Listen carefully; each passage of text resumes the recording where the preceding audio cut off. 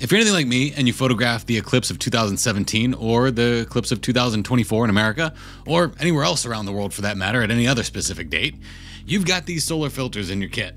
What the heck do you do with a 16-stop solar ND filter? Well, you could try to sell these things, but everybody and their brother's mother's uncle is doing the same thing right now.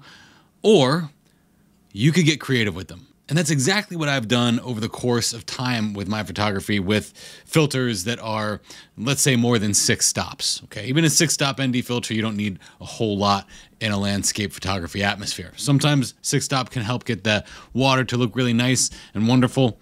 Sometimes it's too much, depends on how much light is there for the day. What I want to do here is I'm going to hop into Photoshop and give you a look at some of my images that I've shot with anywhere from a 10-stop ND filter to a 20-stop ND filter. Yes, for the 2017 totality, I had a 20-stop ND filter. Unfortunately, it broke.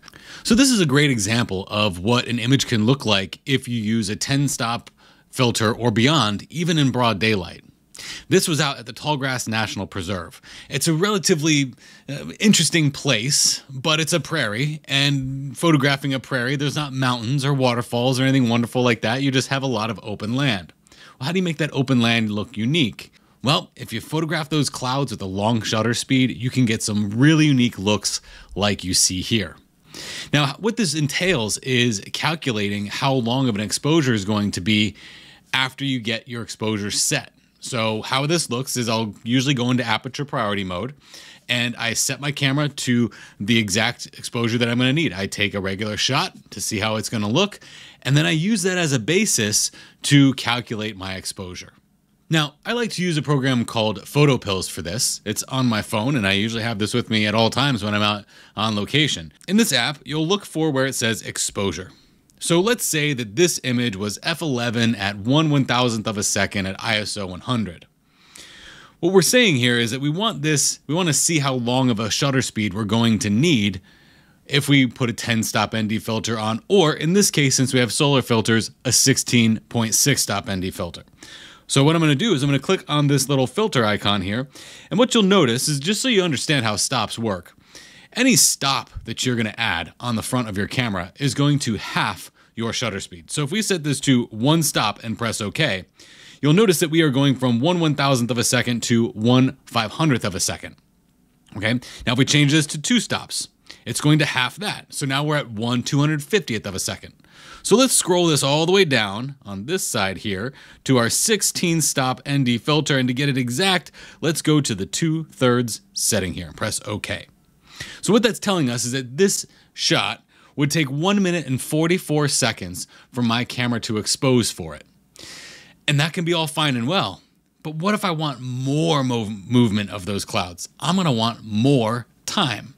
So then I say to myself, well, okay, let me change the base aperture here to something that's going to be a little bit smaller, because the smaller the aperture is, the longer time it's going to take to photograph it. So let's make that f13 and press OK. Now we're at 2 minutes and 11 seconds. And then if I change the ISO here to maybe 50, because I can go down that far on the Sony, we're now at a 4 minute and 22 second exposure, which is going to make those clouds look crazy sweeping. Now for an image like this, you may need to also take that base shot that you took and compile them together or composite them together in Photoshop so that the foreground doesn't have anything moving, because if there's any wind, anything that's moving during that 4 minutes and 22 seconds is going to be moving as well. Now you might say, have you ever done anything like this in your portfolio, Blake? And the answer is absolutely, positively yes. There was one time that I went to Cape Disappointment, and if you've ever been there, this is the place with that awesome lighthouse where you get these beautiful waves that smack across these rocks and go flying against this rock. Well, I didn't have that. This is what I had. I didn't go at the right time of day. I didn't go during a storm. I just wanted to see Cape Disappointment, so I went. I only had a very small window of when I could go, so I decided to just drive there and take the chance. I'd never seen it. Why not? Even if the environment isn't perfect for me, I'm still going to do that in my photography, even if it's noon, okay? Just because I enjoy this. It's all part of the process. Now, I didn't really like this photo because there's not a whole lot going on. So I thought to myself, well, what happens if I use my 10-stop ND filter on this? And this was the result that I received. It was very interesting and actually made for a wonderful almost nighttime looking image, which I then converted into a day to night image, which is a course that I have on F64 Elite that talks all about how this process went down. And there is another instance where I use this in my portfolio though, and that is with this image right here. I was actually conducting a workshop in Rialto Beach in Olympic National Park. And while I was setting up and helping people with compositions, I figured, well, let me go ahead and shoot this and see what it looks like. I didn't really like it, and I knew I was going to be walking around and teaching and talking to people anyway, so I left my camera set up and I put my 20-stop ND filter on it. Yes, 20-stop ND filter. Now, if you put a filter on that's going to go beyond 30 seconds and you don't have something in your camera that will go beyond 30 seconds for an exposure, you're going to have to use a shutter release of some sort, whether that's controlled by your phone or it's an actual analog stick that has a button on it that you push down and hold down and it takes that exposure so that I could go beyond 30 seconds.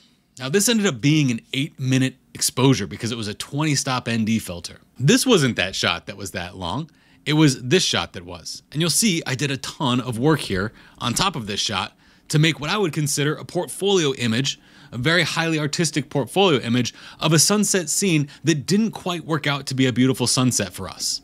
But what happened here is we take this kind of chaotic textured water with this chaotic textured rock, and it just doesn't make for a good photograph. But when we use a long exposure, it ends up making things look ethereal, mystical, and has a unique quality to it that people wouldn't normally be used to seeing. It also has this beautiful minimalistic look to it, where these rocks appear to be coming out of this almost mirror-like glass quality of water. Now, couple that with obviously all the work that I did here to make this image, it was quite the experience for the viewer after I'm done with it. But it didn't start out that way. Now, in this shot, you don't exactly see the detail of those rocks, so I had to add that from the original exposure. Then I did some work in Adobe Camera Raw looking at some of the different white balances, and I was like, ooh, I kind of like that. And then I went and I rolled with it, added some color grading here, and then continued to expand on that color a little bit to make this really wonderful and unique sunset experience that would never have existed otherwise. While I know in this I was mainly talking about a 10-stop and a 20-stop ND filter, I have yet to experiment with a 16-stop ND filter, but it's going to be no different. If you really think about it, all it's doing is stopping down the amount of light that's coming in there, and this is right in between 10 and 20 stops. These are still valuable to have in your kit. Will you use them every single day? Probably not. But you could be on a location that is wonderful and beautiful and has a lot of unique character to it. Maybe it's midday light. Notice that most of these were taken at midday. If it's midday light, you can use these to make that look more unique, more ethereal, more mystical, and give the viewer something of interest to look at beyond midday light shots. Now, would I consider using this in a sunset environment? Probably not, because it would make those exposures incredibly long. And in that case, I might go with a 3-stop ND filter if I wanted something similar, or maybe even a 6-stop ND filter. These are primarily going to be used for midday light when people are typically not photographing things at all, kind of like a solar eclipse. If you photographed the solar eclipse, I certainly hope you had as much of a great time doing it as I did. And if you didn't, I hope you're enjoying the images that you're seeing around the web. If you like this video, please consider subscribing. I like to take difficult things in Photoshop and make them seemingly simple so that you can use them in your workflow today. I know I really didn't do a whole lot of tutorial-based stuff here.